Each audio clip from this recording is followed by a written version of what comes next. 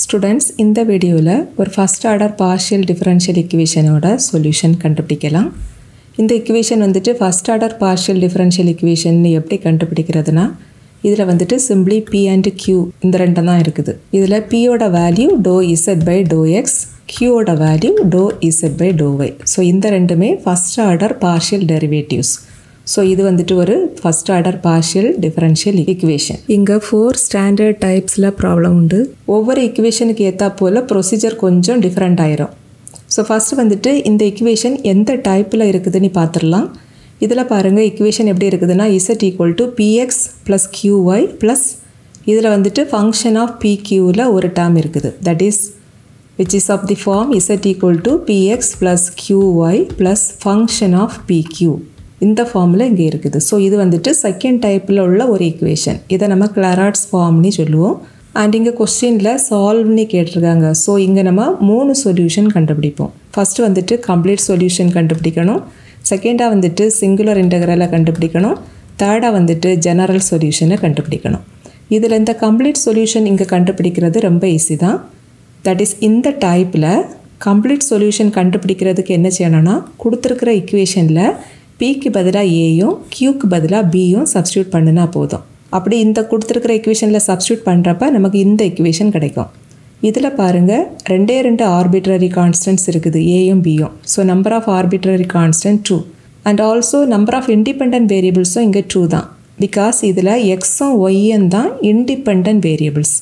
But z வந்துட்டு depend variable. எதனாலனா இங்கே z in terms of X ஒய்ல இருக்குது. ஸோ எக்ஸ் அண்ட் ஒய்க்கு வேல்யூஸ் சேஞ்ச் ஆக இசட்டுக்கு வேல்யூ சேஞ்ச் ஆயிரும். ஸோ z வந்துட்டு எக்ஸையும் ஒய்யையும் டிபெண்ட் ஆகி இருக்குது. பட் எக்ஸும் ஒய்யும் அப்படி கிடையாது. எக்ஸுக்கு வேல்யூஸ் வந்துட்டு ஒய்க்கு வேல்யூ சேஞ்ச் ஆகிறதுனால டிஃப்ரெண்ட் ஆகாது. அதே போல தான் ஒய்யோட வேல்யூ எக்ஸுக்கு வேல்யூவை பொறுத்து அஃபெக்ட் ஆகாது. ஸோ எக்ஸும் ஒய்யும் இண்டிபெண்ட் வேரியபிள். ஸோ இந்த யூனிட் ஃபுல்லுக்குமே எக்ஸும் ஒய்யும் தான் இண்டிபெண்ட் வேரியபிள்ஸாக இருக்கும். இசட் வந்துட்டு டிபெண்ட் வேரியபிள் தான். ஓகேவா? ஸோ இங்கே நம்பர் ஆஃப் இண்டிபெண்ட் வேரியபிள்ஸ் 2 தான். ஸோ இந்த சொல்யூஷனில் number of arbitrary கான்ஸ்டன்ட்டும் number of independent வேரியபிள்ஸும் ஈக்குவலாக இருக்குது. இப்படிப்பட்ட சொல்யூஷனை தான் கம்ப்ளீட் சொல்யூஷன்னு சொல்லுவோம். ஸோ கொடுத்துருக்கிற ஈக்குவேஷனோட கம்ப்ளீட் சொல்யூஷன் வந்துட்டு இந்த ஈக்குவேஷன் தான். ஓகேவா? அடுத்தது சிங்குலர் இன்டெக்ரல் கண்டுபிடிச்சிடலாம் நெக்ஸ்ட் ஸ்டெப்பில். இந்த சிங்குலர் இன்டெக்ரல் எப்படி கண்டுபிடிப்போம்னா இந்த கம்ப்ளீட் சொல்யூஷன் இருக்குது பார்த்தீங்களா, இதில் 2 ஆர்பிட்ரரி கான்ஸ்டன்ட்ஸ் இருக்குது ஏயும் பியும். இந்த ஏ அண்ட் பியை எலிமினேட் பண்ணி கிடைக்கக்கூடிய அந்த சொல்யூஷனை தான் நம்ம சிங்குலர் சொல்யூஷன்னு சொல்லுவோம். ஸோ சிங்குலர் சொல்யூஷனில் ஆர்பிட்ரரி கான்ஸ்டன்ட்ஸ் ஒன்றுமே இருக்காது. அதை தான் நம்ம சிங்குலர் சொல்யூஷன்னு சொல்லுவோம். ஓகேவா? ஸோ இந்த ஏ அண்ட் பியை எலிமினேட் பண்ணுறதுக்கு நம்ம 2 ஈக்குவேஷனை யூஸ் பண்ணிக்கலாம். எதெல்லாம்னா dou z by dou a equal to 0 and dou z by dou b equal to 0. And இந்த 2 ஈக்குவேஷனையும் நம்ம யூஸ் பண்ணணும் அப்படின்னா dou z by dou a and dou z by dou b 2 வேல்யூவும் நமக்கு தேவைப்படும். இந்த 2 வேல்யூவையும் நம்ம ஈக்குவேஷன் 2-ஐ யூஸ் பண்ணி கண்டுபிடிக்கலாம். That is equation number 2-ஐ partially differentiate with respect to ஏக்கு பண்ணுனா dou z by dou a கிடைக்கும். Partially differentiate with respect to பிக்கு பண்ணுனா dou z by dou b கிடைக்கும். ஸோ அதனால தான் நெக்ஸ்ட் ஸ்டெப்பில் என்ன செய்ய போகிறோம், differentiating equation number 2 partially with respect to A and B. ஓகேவா? இப்போ இந்த ஈக்குவேஷன் நம்பர் 2-ஐ ஏயை பொறுத்து பார்ஷியலி டிஃபரன்ஷியேட் பண்ணணும்னா லெஃப்ட் சைடில் இருக்கக்கூடிய இந்த இசட்டோட differential value dou z by dou a அப்படின்னு கிடைக்கும். அண்ட் இங்கே ஏயை பொறுத்தாக்கம் பார்ஷியலி டிஃபரன்ஷியேட் பண்ண போகிறோம். ஸோ ஏ மட்டும்தான் வேரியபிள், ரிமைனிங் எல்லாமே கான்ஸ்டன்ட். ஸோ இதில் இருக்கக்கூடிய இந்த ஃபஸ்ட்டு டேர்மில் பாருங்கள் ஏ வேரியபிள் பட் எக்ஸ் கான்ஸ்டன்ட். இப்படி கான்ஸ்டன்ட் வேரியபிள் ப்ராடக்ட்டில் இருந்ததுன்னா ஃபஸ்ட் அந்த கான்ஸ்டன்ட் எழுதிக்கணும். தென் ஏ பவர் 1க்கு டிஃபரன்ஷியல் வேல்யூவை எழுதணும். ஏ பவர் 1க்கு differential value with respect to ஏனா 1 தான். ஓகேவா? தென் ப்ளஸ் செகண்ட் டேர்மில் ஃபுல்லாக கான்ஸ்டன்ட் தான் இருக்குது. பியும் கான்ஸ்டன்ட் ஒய்யும் கான்ஸ்டன்ட். இப்படி கான்ஸ்டன்ட் செப்பரேட்டாக இருந்தால் டிஃபரன்ஷியல் வேல்யூ 0. லாஸ்ட் டேர்மில் பாருங்கள் இதில் B square constant but A square variable. So first அந்த கான்ஸ்டன்ட் எழுதிக்கலாம். தென் ஏ பவர் 2க்கு டிஃபரன்ஷியல் வேல்யூவை எழுதணும். இது வந்துட்டு எந்த ஃபார்மில் இருக்குதுன்னா எக்ஸ் பவர் என் அப்படி இருக்குது. And differential value of X power n இதோட formula n into X power n-1. So ஏ ஸ்கொயருக்கு differential value 2 into a power 2-1 that is 1 அப்படி கிடைக்கும். இதே போல் இந்த ஈக்குவேஷனை bயை பொறுத்து டிஃபரன்ஷியேட் பண்ணி அடுத்தது dou z by dou b கண்டுபிடிச்சிடலாம். இங்கே நமக்கு b மட்டும்தான் வேரியபிளாக இருக்கும், ரிமைனிங் எல்லாம் constant. Because differentiating partial with respect to bக்காகவும் பண்ணுறோம். ஸோ இந்த ஃபர்ஸ்ட் டேர்மில் இருக்கக்கூடிய ax ரெண்டுமே கான்ஸ்டன்ட். ஸோ அதுக்கு டிஃபரன்ஷியல் வேல்யூ 0.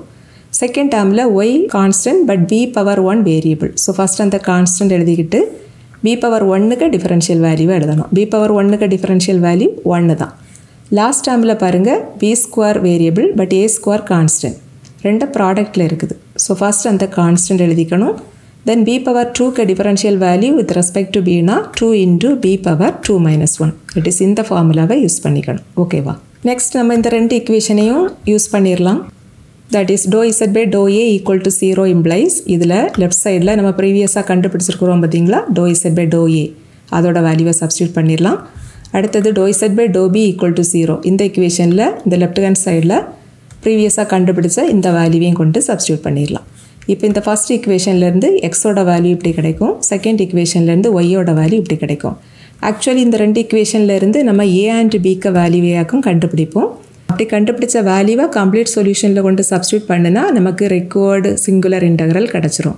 பட் இந்த ரெண்டு இக்குவேஷன்லேருந்து நம்ம a bக்கு வேல்யூவை கண்டுபிடிக்கிறோம் அப்படின்னா இந்த a and bக்கு value in terms of x and while தான் இருக்கணும். அகெயின் ஏபியில் வரக்கூடாது. ஆனால் நீங்கள் இந்த ஃபஸ்ட் இக்குவேஷன்லேருந்து ஏக்கு வேல்யூவை கண்டுபிடிச்சிங்கன்னா which is in terms of b ஸ்கொயரில் இருக்கும். சிமிலர்லி இந்த இக்குவேஷன்லேருந்து bக்கு வேல்யூவை கண்டுபிடிச்சிங்கன்னா ரைட் ஹேண்ட் சைடில் ஒரு a ஸ்கொயர் டேர்மும் வந்துடும். ஸோ a அண்ட் bக்கு வேல்யூவை எக்ஸ் ஒயில் நம்மளால் கண்டுபிடிக்க முடியாது. ஸோ இங்கே நம்ம கொஞ்சம் டிஃப்ரெண்ட்டாக செய்ய போகிறோம். தட் இஸ் ப்ரீவியஸ் ப்ராப்ளத்தில் நம்ம என்ன செய்தோமோ அதே ப்ரொசீஜரை தான் இங்கேயும் யூஸ் பண்ண போகிறோம். அங்கேயும் நம்ம என்ன செய்தோம், இந்த ரெண்டு இக்குவேஷன்லேருந்து எக்ஸ் அண்ட் ஒய்க்கு வேல்யூவை கண்டுபிடிச்சி கம்ப்ளீட் சொல்யூஷனில் கொண்டு சப்ஸ்டியூட் பண்ணணும். இங்கேயும் அதே போல் தான் செய்ய போகிறோம். இந்த எக்ஸ் அண்ட் ஒய் இந்த ரெண்டு வேல்யூவையும் கொண்டு அடுத்த ஸ்டெப்பில் கம்ப்ளீட் சொல்யூஷன் இருக்குது பார்த்தீங்களா, தட் இஸ் இக்குவேஷன் நம்பர் 2 அதில் கொண்டு சப்ஸ்டியூட் பண்ண போகிறோம். இங்கே கம்ப்ளீட் சொல்யூஷன் இங்கே இருக்குது இக்குவேஷன் நம்பர் 2. இதில் எக்ஸ் அண்ட் ஒய்க்கு பதிலாக நம்ம இங்கே கண்டுபிடிச்ச வேல்யூவை அடுத்தது சப்ஸ்டியூட் பண்ணிடலாம். அப்படி சப்ஸ்டியூட் பண்ணுறப்ப இந்த இக்குவேஷன் கிடைக்கும். தட் இஸ் இது எக்ஸோட வேல்யூ, இது ஒய்யோட வேல்யூ.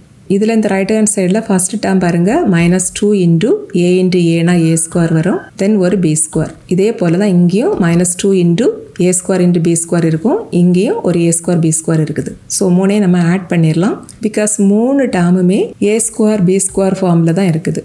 இங்கே -2 டைம்ஸ் இருக்குது, இங்கே -2 டைம்ஸ் இருக்குது, இங்கே +1 டைம்ஸ் இருக்குது. ஸோ மூணையும் ஆட் பண்ணோன்னா -3 டைம்ஸ் a ஸ்கொயர் b ஸ்கொயர்னு கிடைக்கும். ஸோ இங்கே இசட்டோட value -3 times a square b ஸ்கொயர்னு இருக்குது. பட் இந்த சொல்யூஷனில் again arbitrary constants a and b இருந்துக்கிட்டே இருக்குது. ஸோ இது வந்துட்டு சிங்குலர் இன்டெக்ரல் கிடையாது. சிங்குலர் இன்டெக்ரலில் ஏபிங்கிற வேல்யூ இருக்கக்கூடாது. ஸோ இப்போ நம்ம என்ன செய்யணும்னா இந்த a ஸ்கொயர் இன்ட்டு b ஸ்கொயருக்கு வேல்யூவை கண்டுபிடிச்சி இதில் கொண்டு சப்ஸ்டியூட் பண்ணணுன்னா நமக்கு ரெக்வயர்டு சிங்குலர் இன்டெக்ரல் நமக்கு கிடச்சிரும். இந்த a ஸ்கொயர் b ஸ்கொயருக்கு வேல்யூவை கண்டுபிடிக்கிறதுக்கு ப்ரீவியஸாக நம்ம ரெண்டு வேல்யூ கண்டுபிடிச்சோம் பார்த்தீங்களா, எக்ஸ் அண்ட் ஒய், அந்த ரெண்டையும் ப்ராடக்ட் பண்ணால் போதும். தட் இஸ் இங்கே ஆல்ரெடி கண்டுபிடிச்சிருக்கிறோம் எக்ஸோட வேல்யூ இது, ஒய்யோட வேல்யூ இது, ரெண்டையும் ப்ராடக்ட் பண்ணினா நமக்கு a ஸ்கொயர் b ஸ்கொயருக்கு வேல்யூ ஈஸியாக கண்டுபிடிச்சிடலாம். Okay, that is just multiply equation number 3 and 4. Left side product பண்ணணும், ரைட் சைடையும் ப்ராடக்ட் பண்ணணும். அப்படி ப்ராடக்ட் பண்ணுறப்ப இந்த இக்குவேஷன் கிடைக்கும். இதில் ரைட் சைடில் பாருங்கள் 4 into a cube into b Q இருக்குதா. இந்த a கியூப் b கியூவை நம்ம எப்படி எழுதிக்கலாம், ab தி ஹோல் கியூப் அப்படி எழுதிடலாம். ஸோ எக்ஸ் இன்ட்டு ஒய் இதோட value 4 into ab the whole cube அப்படி கிடைக்கும்.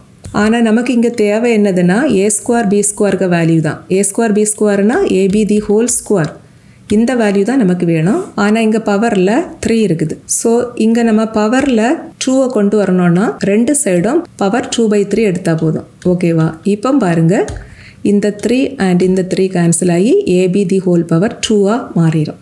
ஸோ நமக்கு இங்கே என்ன தேவையோ அதை வந்துட்டு இந்த இக்குவேஷன்லேருந்து நம்ம கண்டுபிடிச்சி இதில் கொண்டு சப்ஸ்டியூட் பண்ணால் போதும். ஓகேவா? ஸோ அதுக்காக வேண்டி ரெண்டு சைடும் பவர் 2/3 எடுக்கிறோம். ஸோ இந்த இக்குவேஷனுக்கு லெஃப்ட் சைடு xy பவர் 2/3 மாறிடும், ரைட் சைடில் 4 இருக்குது, ab பவர் 3 இருக்குது, ரெண்டுக்கும் பவர் 2/3 எடுக்கணும். ஸோ 4 பவர் 2/3 வரும், ab power 3 the whole power 2/3 வரும். இதில் இந்த 3 கேன்சல் ஆயிரும். ஸோ இப்போ நமக்கு ரைட் ஹேண்ட் சைடு எப்படி reduce ஆயிரோன்னா 4 power 2/3 into ab the whole power 2 அப்படின்னு மாறிடும். இதில் இந்த 4/2/3 நம்ம லெஃப்ட் சைடில் எடுத்துடலாம். ஸோ இது வந்துட்டு டினாமினேட்டருக்கு போயிடும். ஸோ இதில் இருந்து நமக்கு ஏபி தி ஹோல் ஸ்கொயருக்கு வேல்யூ இப்படி கிடைக்கும். ஓகேவா? இப்போ இந்த ஏபி தி ஹோல் பவர் 2 இதோட வேல்யூவை கொண்டு இந்த இக்குவேஷனில் சப்ஸ்டியூட் பண்ணி சிம்பிளிஃபை பண்ணுனா சிங்குலர் இன்டெக்ரல் கிடச்சிரும். பிகாஸ் இங்கே ஏபி பவர் 2 இதோட வேல்யூ இன் டேர்ம்ஸ் ஆஃப் எக்ஸ்ஒயில் தான் இருக்குது. ஓகேவா? So just AB the whole ஸ்கொயருக்கு பதிலாக இதை கொண்டு சப்ஸ்டியூட் பண்ணியிருக்கிறோம். இப்போ இதில் பாருங்கள், நியூமரேட்டர்லேயும் பவர் 2/3 டினாமினேட்டர்லேயும் பவர் 2/3 இருக்குது. ஸோ இதை நம்ம சிம்பிளாக எப்படி எழுதிக்கலாம்? இந்த XY divided by 4 the whole power 2/3 இப்படி எழுதிடலாம். அண்ட் இதுதான் இசட்டோட வேல்யூ. இப்போ இதில் பாருங்கள், இசட்டோட வேல்யூ இன் டேர்ம்ஸ் ஆஃப் XYயில் வந்துட்டு இதில் நமக்கு A அண்ட் B எல்லாம் இல்லை. ஓகேவா? ஸோ இதுதான் சிங்குலர் இன்டெக்ரல். இதோட ஸ்டாப் பண்ணாலும் கரெக்ட் தான். எப்போதுமே இந்த பவரில் இருக்கக்கூடிய இந்த நம்பர் ஃப்ராக்ஷனாக இருந்தது அப்படின்னா உங்களால் முடிஞ்சதுன்னா அதை இன்டிஜராக மாற்றிடுங்க. ஓகேவா? ஸோ இந்த 2/3 இன்டிஜராக மாற்றணும் அப்படின்னா இது கூட ஒரு 3 ப்ராடக்ட் பண்ணால் போதும். அப்போ இந்த 3 கேன்சல் ஆகி இன்டிஜராக மாறிடும். தட் இஸ் 2/3 வந்துட்டு 2 ரெடியூஸ் ஆயிரும். அதுக்காக நம்ம ரெண்டு சைடும் என்ன எடுக்க போகிறோம்? பவர் 3 எடுக்க போகிறோம். ஓகேவா? ஸோ லெஃப்ட் சைடில் இசட்டுக்கு பவர் 3, ரைட் சைடில் இங்கே ஒரு -3 இருக்குதா, அதுக்கும் பவர் 3, அடுத்ததாக இருக்கக்கூடிய இந்த வேல்யூக்கும் பவர் 3. இதில் இந்த 3 கேன்சல் ஆயிரும். அண்ட் இந்த -3 தி ஹோல் கியூப் இதோட வேல்யூ -3 × -3 × -3 தட் இஸ் -27 கிடைக்கும். இங்கே XY/4 தி ஹோல் ஸ்கொயர் இருக்கும். இதில் XYக்கும் பவர் 2 உண்டு, டினாமினேட்டரில் உள்ள 4க்கும் பவர் 2 உண்டு. ஸோ இப்படி எழுதிடலாம். அண்ட் இதில் 4 ஸ்கொயரை நம்ம 16 எழுதிடலாம். XY தி ஹோல் ஸ்கொயரை X² × Y² எழுதிடலாம். இந்த டினாமினேட்டரில் இருக்கக்கூடிய இந்த 16 அப்படியே கிராஸாக மல்டிப்ளை பண்ணுங்கள். இது வந்துட்டு லெஃப்ட் சைடில் உள்ள நியூமரேட்டருக்கு போயிடும். That is 16z³ = -27 X² Y² இப்படி கிடைக்கும். அடுத்தது இந்த -27 X² Y² லெஃப்ட் சைடில் எடுத்தோம் அப்படின்னா இந்த இக்குவேஷன் கிடைக்கும். இதுதான் சிங்குலர் இன்டெக்ரல். ஓகேவா? அடுத்தது ஜெனரல் சொல்யூஷன் அல்லது ஜெனரல் இன்டெக்ரல் கண்டுபிடிக்கணும். இது எல்லா ப்ராப்ளத்துக்கும் ஒன்று போல தான். ஜஸ்ட் நீங்கள் 3 லைன் எழுதிட்டீங்கனாலே போதும். ஃபஸ்ட்டு வந்துட்டு பிக்கு பதிலாக π(a) அப்படின்னு கம்ப்ளீட் சொல்யூஷனில் கொண்டு சப்ஸ்டியூட் பண்ணணும். அப்போ கம்ப்ளீட் சொல்யூஷன் இப்படி மாறிடும். தட் இஸ் கம்ப்ளீட் சொல்யூஷன் இங்கே என்ன இருந்ததுன்னா z = ax + by + a² × b². இதில் இந்த b வரக்கூடிய இந்த ரெண்டு பிளேஸ்லேயும் π(a) அப்படின்னு இங்கே கொண்டு சப்ஸ்டியூட் பண்ணியிருக்கிறோம். இது இக்குவேஷன் நம்பர் 6ன்னு வச்சுக்கோங்க. அடுத்தது இதில் இருந்து ∂z/∂a = 0ங்கிற இந்த இக்குவேஷனை ஃபார்ம் பண்ணணும். இதில் இந்த இசட்டுக்கு பதிலாக இந்த வேல்யூவை கொண்டு சப்ஸ்டியூட் பண்ணி ஒரு இக்குவேஷனாக எழுதுங்க. அடுத்தது ∂/∂a ஆஃப் இந்த ஃபங்க்ஷன் இதோட வேல்யூ கண்டுபிடிச்சிடலாம்.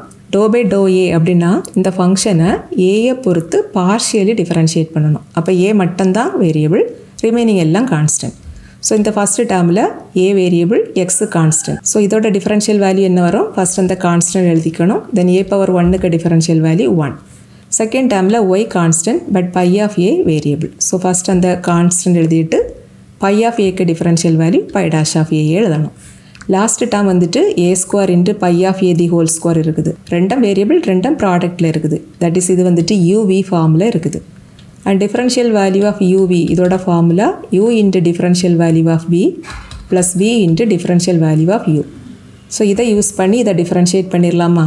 ஸோ ஃபஸ்ட்டு வந்துட்டு u எழுதணும். uனா a². தென் vக்கு டிஃபரன்ஷியல் வேல்யூ இது வந்துட்டு x⁴n அந்த ஃபார்ம்லே இருக்குதா? ஸோ π(a) தி ஹோல் ஸ்கொயருக்கு differential value 2 × π(a) the whole power 2 - 1 then into இந்த π(a)க்கு டிஃபரன்ஷியல் வேல்யூ வந்துட்டு π'(a) தென் ப்ளஸ் v இன்டு இதுதான் vக்கு வேல்யூ தென் into uக்கு differential value a² differential value 2a. ஓகேவா? = 0.